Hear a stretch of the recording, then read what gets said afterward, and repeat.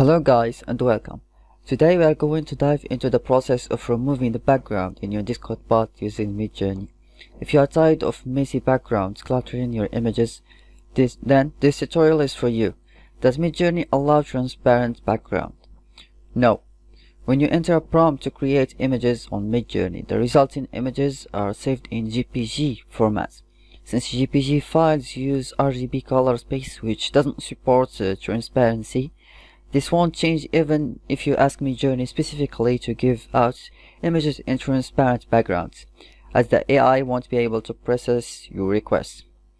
So to make it easy for you to remove an image's background, make sure the art you create inside Midjourney has a minimal background with a solid color, so that's easy to remove when you edit it. One way to do it is by entering any of these keywords in your input prompt in addition to your actual prompt.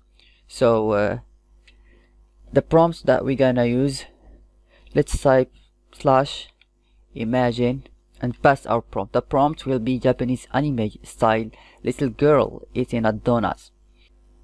So the keywords I was talking about are plain background, white background, solid, for example a white background, and no background. These prompts should direct Midjourney to enforce a clean picture with simple backgrounds so that they are easy to remove in post-processing.